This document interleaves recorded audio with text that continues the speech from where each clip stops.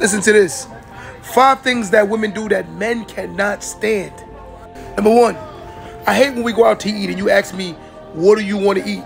Knowing you know what you want to eat, but yet and still ask me, what do I want to eat? Knowing you're not going to eat what I want to eat. So why do you ask me, what do I want to eat? You're going to be like, hey, choose what you want to eat. And the moment I say what I want to eat, you're going to say you don't want it. So why the hell did you ask me, what do I want to eat?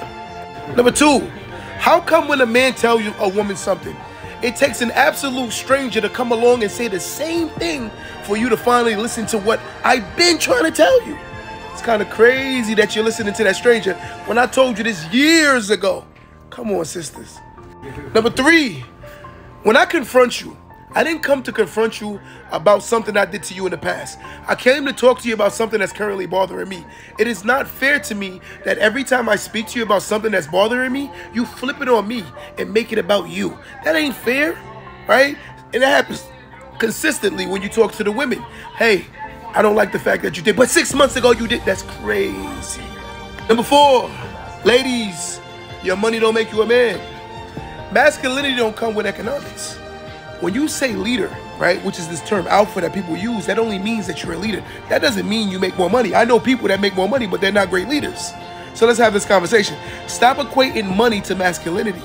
I make more money than you. Here's the problem. A lot of the women, they push out bait, right, that lure beta men because of the fact that you always lead with what you have.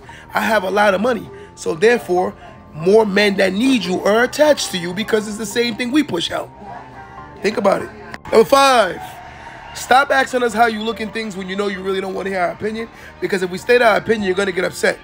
Do I look fat in these jeans?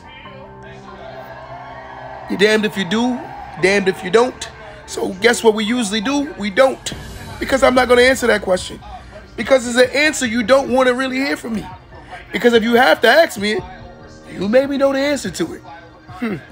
Don't let that go over your head.